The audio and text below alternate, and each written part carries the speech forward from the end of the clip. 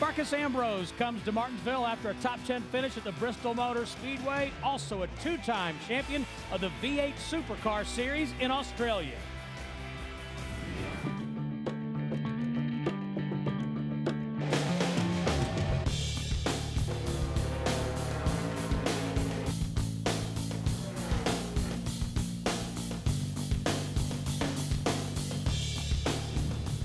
And Marcus Ambrose joining us here on a soggy set, but glad to have you here.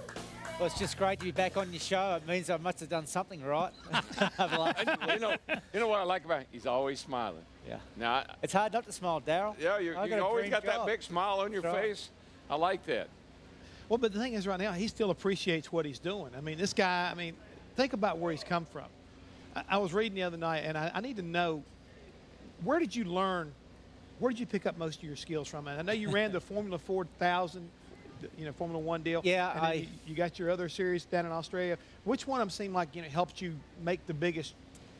I mean, like all of us, really, I started in go-karts, and I went to Europe and raced open wheel for a while, and got whipped pretty good over there, and came back to Australia, relaunched my career in sedan racing or touring car racing. We call it down home. It's our version of stock cars. I've just got a love for the sport. I love driving. I mean, I drive a. When I was growing up, a bomb on the dirt road, mucking around in the paddocks on the farms, I just like driving, and I've been lucky enough to rely on my instincts and reactions, and somehow I've been blessed with the ability to drive a race car to some degree to get paid for it. But you said you got your butt kicked over in Europe. But you did pretty well over there. Well, yeah, we won a European Championship here in Formula 4. How can you get your butt kicked when you won the championship? Well, because I didn't last, did I? Oh, okay. I either ran out of money, talent, or time. I couldn't work out which came first, but I realised very quickly over there that it wasn't for me. The open wheel scene, it's very restrictive, very elite. Only a few get through, much less than American racing. I mean, you might start off with 1,000 drivers in the junior categories, and you've got to work your way into Formula One, and you might only have 1 or 2 seats available any one year. So I just knew it just wasn't for me eventually, and before it was too late, I made the switch back to sedan racing or touring car racing. Tin top, we call them down home, tin tops. Tin cups. And the car suited me. I mean, I like the horsepower. I like to drive off the throttle pedal. I like the big, heavy cars that don't handle so well, so I thought NASCAR was for me. But I didn't realise how bad they really did handle until I got here, and then I realised it was going to be a lot of hard work. But I'm only into my 4th season in NASCAR, so I'm still fairly new at this, and I'm feeling every race more comfortable, more confident, and just learning what I need. I mean, these cars are so particular. They've got a lot of power. They don't handle very well, and you've got to forget about most of what's happening out there and focus on the stuff that really makes a difference over a 500-mile race.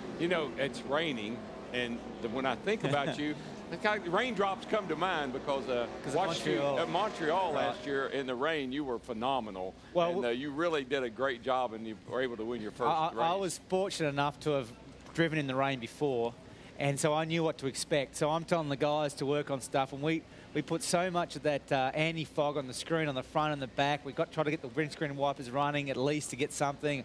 Covered up all the dash to try and stop the water from getting in. All the little things that you learn through the years. But I've had races in the rain where I've passed 4 or 5 guys off the start line and didn't even know. I mean, the spray and everything, it's quite alarming when you haven't done it before. So I used all those instincts and experiences from before and somehow managed to get through. But I remember I was next to Scott Pruitt on there on the restart, and we got going, and I pulled next to him, and I kind of look at his car, and like, wherever he brakes, I'm going to go just that little bit further. Oh, yeah. And we didn't know what to do. I mean, we're running side by side, not knowing who should slow down first.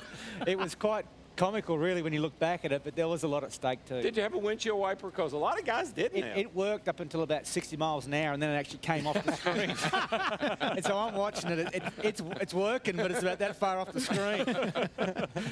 Not working properly. Yeah. Marcos, you mentioned driving the sedan or the touring cars over in Australia and New Zealand. Tin tops. Tin tops. Now, it's my understanding most of those were driven from the right side. Correct. Now, you made your debut right here in America in a NASCAR Camping World Truck Series in April 2006. You were a little nervous, a little uptight. Little birdie told me when the track opened for practice, you actually put one leg over in the right side. Is there any truth to that? I think an albatross could have told you, because that's exactly what happened. I got here, they parked the trucks in the front stretch with all the crowd there, and I'd never done a rolling start before. I'd never done a NASCAR introduction, so I was pretty fizzed up. And in Australia, we drive on the other side of the car. So I'm getting all ready, getting pretty G'd up, getting ready to go. I think he wants to know what fizzed up means. What is fizzed? I was getting overexcited. You got to explain some of the stuff you I was like a can of soda pop. Oh, you're all fizzed up. Okay, well, go ahead. I didn't mean to interrupt, but I got to know. So go ahead. And so then I go to put my left foot in the car on the wrong side. I was putting my leg in the right-hand side of the car, and as I get my head down in there, I realise there's no steering wheel. It's just all the electronics. Now, I heard you downplayed it. You said I was just stretching a little bit. So then I just kicked into overdrive, and I stretched the leg out, and I did some twists and turns, pretending I was having a stretch before I got in. Okay, let's make sure we got this straight, guys. We got a 10 top. Yeah. We got fizzed up. Yeah. And a lot of people may have not have caught this, but he said screen. He was talking about the windshield. The windshield. The windshield wiper was away from the windshield itself, and down there they call it the windscreen. So I just want to make sure. I just want to make sure I got that straight before we go to break. I mean, I don't want to leave people confused. We just need you to come around. We just need you to come around more often. I'm writing this stuff down. I'm gonna write a book. We also run, instead of the hood, it's called the bonnet. The bonnet. I don't know why. It's a very good question why we call it a bonnet. I just don't know. Well, and the back is called the boot. The boot. That's where you put your dirty boots. Well, that's like Daryl when he was driving one time. He was driving for a European group, and they said something about the torch. The torch. Yeah. Daryl said, I ain't riding around with no torch in my car. We're having a driver debriefing. They said, now there's a torch over on the right hand. I said, time out. I'm not driving any car with a torch tied in. I can tell you that right now.